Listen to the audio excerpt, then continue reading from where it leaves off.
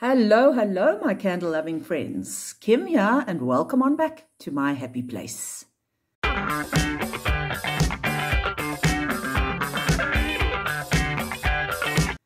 Today's video, guys, is going to be a Bath & Body Works haul video. As you can see on your screen right now, I recently picked up 6 what I would call fall fragrances from Bath & Body Works.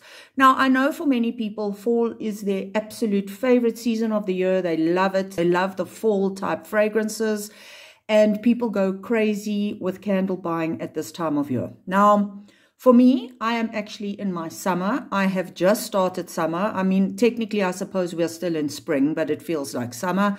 And even apart from that, I am not someone who generally goes crazy for fall type of scents. I do sometimes find they can be too heavy. There's too much spice, cinnamon, clove, all of that. They can also be very cloying. Sometimes I find, like, after I burn a traditional fall gourmand for quite a while, I actually start to feel a bit nauseous almost. So fall is not my favorite season when it comes to candles. However, Bath & Body Works did release some this year that I was very keen to get.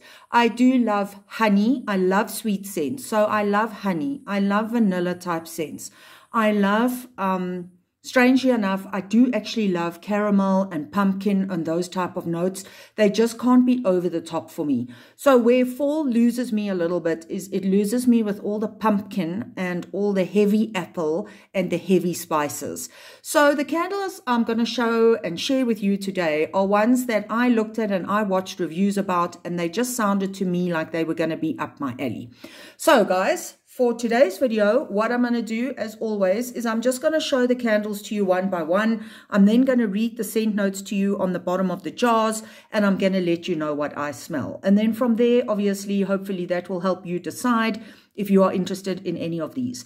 Now, I know that Bath & Body Works is in the process of rolling out all their Christmas/holiday 2024 candles, but I'm sure some of these you will still be able to find in stores or online if you are interested.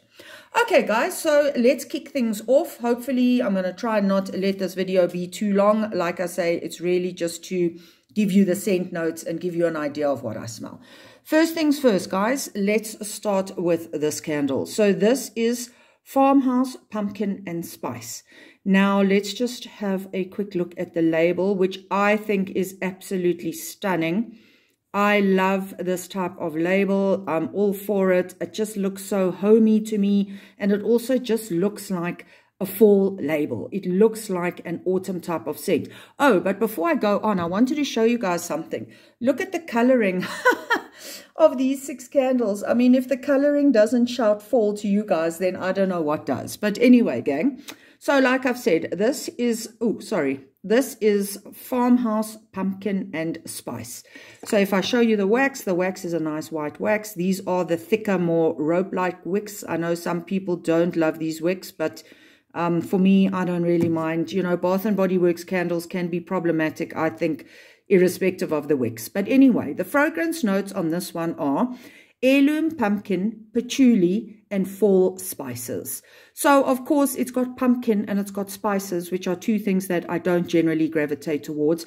But it does also have patchouli, and I actually quite like patchouli. And I just thought that this mix of scent notes just sounded so interesting. I couldn't really wrap my mind around how pumpkin would blend with patchouli and how patchouli would blend with fall spices.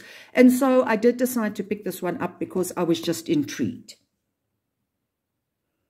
The good news, guys, is that I really do like it. It is not spice heavy.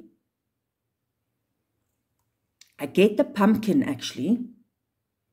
My nose almost picks up the pumpkin first as the first scent note, and then I get the patchouli. It's interesting, and it almost leans a tiny bit. I don't know if I want to say cologne or if I want to say perfume. I don't think it's perfumey because it's lacking the type of sweetness that you sometimes get with perfumey type scents. So to me, this one is almost leaning slightly body care-esque, but I really do like it. It's a very interesting blend. Like I say, I got pumpkin first, then I got the patchouli, then I got a hint of spice. If you are someone who is like me and you don't love your spices, then this one would probably be okay to try, because I don't think this one was very spice heavy. It's an interesting scent, like I say, does lean a little bit body care-esque. So if you can handle that, or you think that might appeal to you, then this will be one to check out. I really like that, and I'm looking forward to burning that one. Right, let's move on to Mahogany Vanilla. Again, I'm just going to show you the packaging. This is obviously in the same style of packaging as the one I just showed you. And again, I just absolutely love this. I think it's very homely. And I also think it's quite elegant. I think this is quite elegant packaging, and I love this. Now, this is a scent or a candle that I think many people have already tried. I have never. This is a new to me candle. So let's have a look at the scent notes. So the scent notes say warm vanilla, fresh bergamot, and sweet sandalwood. So let me see. Oh, firstly, showing you the wax. Nice white color with the 3 wicks. Obviously, again, they are the thicker rope-like wicks. Oh, this one is lovely, you guys. Lovely, lovely. I'm definitely getting the bergamot. Definitely. But I'm also getting the sandalwood. Oh, it's beautiful. This is a beautiful scent. And there is a little bit of sweetness there. Do I specifically pick up the vanilla? Yes, maybe. Maybe it is there. Oh, this is lovely. This is just blended together so well. All 3 of those scent notes do come through, but it's just a great blend. Nothing sort of jumps out more than the other one. Oh, yes, I really like this one, guys. This is not overly woody, though. If you were thinking that maybe you'd get a heavy wood sort of scent from this one, I don't specifically get a heavy wood note. It's probably more like the scent notes say sandalwood. Blending with that bergamot. Oh, that is just stunning. Very happy with this one. Would highly recommend. If the scent notes appeal to you, you might want to give that one a try. Right, now let's move on to the third one. Whipped honey and vanilla. So again, guys, just showing you the packaging. Again, it's in the same vein of what I've already shown you.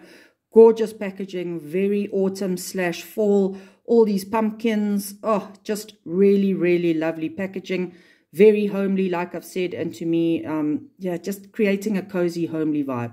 So this is whipped honey and vanilla. Again, white wax, which as many of you know, I love. Thick wicks.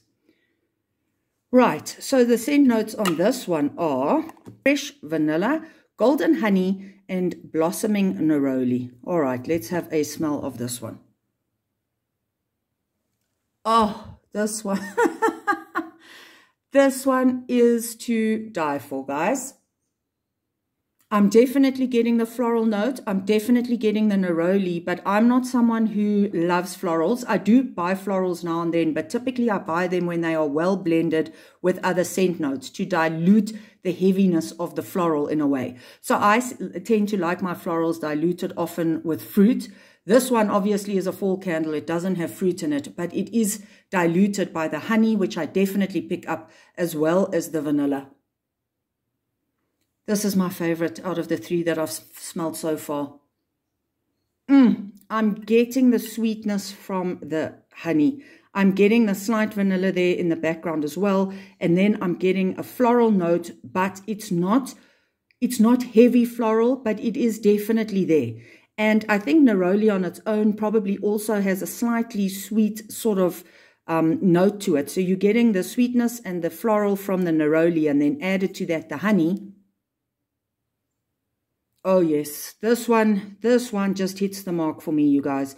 I do think you have to be okay with florals, but I don't think you have to be a heavy floral lover. If you are someone that can take florals in small doses, or you like me and you like your florals to be mixed with other scent notes, then please give this one a go, you guys. This one is absolutely beautiful. It's very feminine. Yeah, it's definitely feminine, definitely sweet, definitely a little bit of floral there. And then round it out with the vanilla. Oh, you guys, this one is a knockout. Okay, so on that note, let's move on to the next one here, which is Pumpkin Bonfire. This packaging is okay. I'm not crazy about the sort of brown, but it does obviously mix in and does suit the season. So that's all right. And again, guys, this is a scent or a candle that many people have already tried. It's new to me. Again, plain white wax and very thick wicks. Don't know if you guys can see, especially this one over here. Very thick wicks over there. So I'm happy about the white wax, I must tell you guys, because I absolutely love white wax. Okay, the scent notes on this candle. White pumpkin, a bundle of clove buds, and glowing embers. Okay, so let's see what we think of this one. Oh, this is such a good haul, you guys. This is such a good haul. This is another fantastic scent. I'm getting the glowing embers first and foremost. Now, it doesn't smell smoky. It's not heavy smoke like you get stuff from some of the Halloween type candles, like Kringles. Some of Kringles smoky candles are coming to mind. There's a sweetness. There's a definite sweetness to this one that is then blended with what is obviously glowing embers.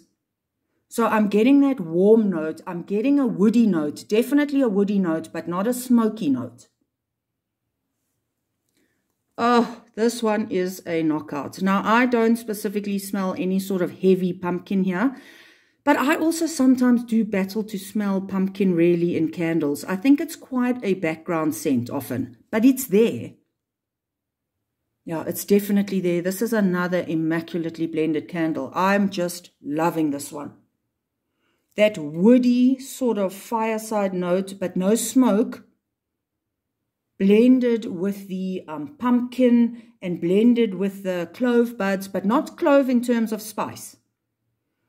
I can smell the clove there, but it's very nice. It's very appealing. It's not off-putting. It's not heavy spice. Oh, so I would say with this one, guys, I firstly get a wood note. Then coming through after that are the clove buds. They say buds. They don't say clove. And the pumpkin is also there. But, oh, this is a lovely candle. I seriously suggest you guys try this one. It's also coming across as fairly pretty. And by pretty, I don't mean just a female type or feminine type of scent. It's just a lovely, it's not a harsh, fireside, smoky type of scent. It's just so well blended and in a way almost a little bit sweet and delicious. Okay, so moving on. I went and put these ones all back on top, but anyway, never mind. Right, moving on, we have Honey Wildflower. Now, of course, I would have got this one, guys, because I've said already in this video, I absolutely love honey. I love sweet scents. I think this label is gorgeous. All these fall type of colors on the leaves. Stunning, stunning, stunning. So this one is one that I really wanted to try. So again, I'm sure, yep, white wax. So all of these candles so far have had white wax, which I'm okay with. These are the thinner wicks, if you can see, that have the little, I don't know what it is in the middle of the wick, but you can almost see it as a dot in the middle of the wick. So anyway, this is also the first candle we've had with the thinner wicks. But let's have a look at these scent notes. So here we get crisp pear, fresh wildflowers, and sweet honey. I'll be very surprised if we can smell the pear strongly here, because pear is such a delicate scent note, and mixed with floral and honey, I don't think it stands much chance, but let's see. I like this one, but it's light. Let me give it a bit of a rub, because I'm battling to detect strong scent notes here. I don't know, am I getting pear? I'm really trying to focus on the pear. Yeah, not specifically. Like, I can maybe tell that there's some sort of fruit note. Obviously, it comes across as a fruit that is not a berry or anything like that. But I also wouldn't be able to, like, if I hadn't seen the scent notes, would I be able to tell you there's pear in this candle? No, I wouldn't. And like I say, it's light, which I'm surprised about, because I would have thought the floral, in terms of the fresh wildflowers, would have made this a bit stronger. I'm sorry, guys, I'm battling to describe this one to you, because it's really, the scent notes, well, I shouldn't say the scent notes, I should say, yeah, well, actually the scent notes are not coming through to me in a very distinct way. It's pretty, it's nice. It's nothing stand out. There's nothing, again, that I can tell you is absolutely wow about it. And I am battling to really explain it to you because I'm battling to smell it. Yeah, this one is very light, you guys. So if anything, what I'm getting is some sort of light floral. There's not a heavy amount of sweetness. So I don't think that honey is doing very much. And then there may be a slight hint of pear there, but I have to go searching for it. And even then, I'm not 100% sure that I find it. So this may be a candle that will live out its days in our guest bathroom or our downstairs toilet area, our guest toilet, just because, yeah, this one is smelling very light to me. And like I say, I am battling to smell anything to actually describe it to you. Okay, guys, on to the last candle out of the 6. Maple Pumpkin. Now, this is one of my favorite labels of these because it is actually textured. So these pumpkins here are actually very smooth and they are textured and they are slightly higher than the rest of the label. So again, a lovely label. I'm really enjoying these fall labels. I think they've been done so well and I think they are really pretty. So, okay, pumpkin. No, not pumpkin first, maple pumpkin. Now, I said already at the beginning of this video that I do love my caramel scents, maple, toffee, all of those, provided they aren't overly rich, overly cloying. So this is a candle that just seemed to me to be a candle that I would enjoy. Again, white wax, and again, very, very thick, stumpy wicks. Okay, gang, so let's have a look at the scent notes on this one. This one says pumpkin spice, sweet maple syrup, and brown sugar. Okay, so lots of sweetness going on here. We have maple syrup, which is dead sweet. We have brown sugar, which is fairly sweet. And then we have pumpkin spice. So I should, all things being equal, I should love this one. Oh, yes, and I do. The maple is there first. Yeah, the maple is definitely there. I'm not even sure if I can specifically distinguish brown sugar because once you have the sweetness from the maple, there's nothing to my nose that screams brown sugar. It's obviously just a fragrance oil that was added to the candle, but there's nothing to say that your nose is going to specifically pick that up. What I pick up first and foremost is maple. Well blended, obviously, with the other scent notes. It's not cloying, it doesn't hit me over the head, but it is there, and it is sort of a top note that my nose picks up on before I pick up on other things. Yeah, and then there's a tiny bit of pumpkin spice in the background to make this one a more gourmand type scent. Oh, it's lovely. It's lovely. If you are someone that enjoys your gourmands, and if you are okay with spice, provided that it's gourmand or bakery type spice, which I generally do like. I do enjoy bakery type, gourmand type spices. So this one is lovely. There's obviously no There's obviously no cake or cookie note. You see, I had cake and cookie in my head at the same time. It came out as Coke. So there's obviously no cake or cookie note in this candle, but it just is sweet, gourmand goodness without actually the heavy, or should I say, without any bakery element.